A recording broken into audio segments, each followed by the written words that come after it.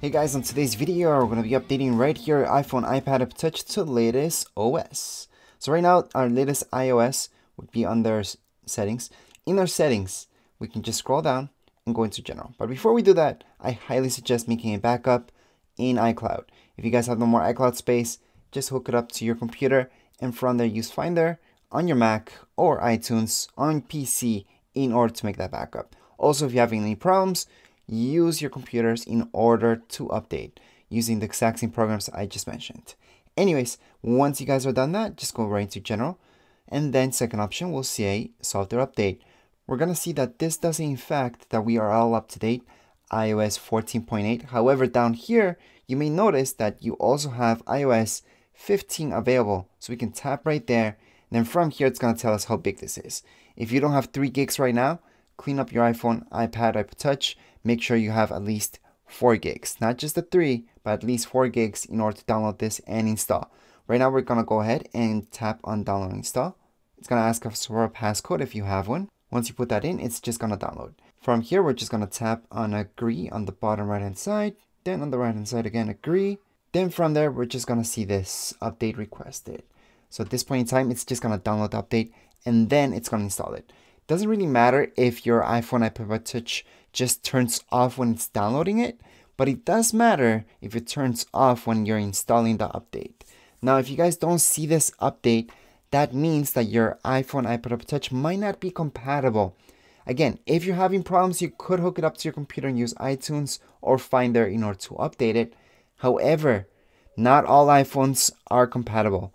So for example, the oldest iPhone right now that's compatible with this iOS update is an iPhone 6s, not the 6 but the 6s. Now if you guys have an iPod Touch, the 7th generation can update to this. However, any other one, so the 6th, 5th or 4th cannot be updated as well. So just make sure you have at least 50% of your battery, and even if you have 50% of your battery, also make sure to have it hooked up to some electricity just in case. Now I do want to mention also that the oldest iPads to actually receive this update, for example, would be if you have an iPad 5th generation. So the iPad 4th generation wouldn't work. If you have an iPad Pro, the 1st generation, that can still be updated. If you have an iPad Air, only if you have the 2nd generation, that can also be updated. If you have the 1st, for example, it wouldn't work. An iPad Mini, well, the iPad Mini 3 wouldn't be compatible. However, the oldest one that is compatible is the iPad Mini 4th generation. Also, if you're looking at a way around this, well, every single time we have an update, everybody's looking for a way around this. That is if you don't have the update. And no, there are no ways around it. There haven't been any ways around it. If you're looking into jailbreaking is awesome. However, you still can't download the latest iOS. Right after it's done downloading, you should see something like this, where it's telling you that it's preparing the update. And after a few minutes, we should see this. Just tap on install now. Right now, it's just going to verify the update. We're going to see a black screen, Apple logo, and a loading bar. Afterwards, we should see this, as mentioned, an Apple logo in a loading bar. The first one's going to go pretty slow. The second one's going to go a lot faster. And then finally, we're going to be done with the update. Then it's just going to restart, and we're done with the update. You should see this screen. We can just swipe up or press our home button, putting a passcode if you have one.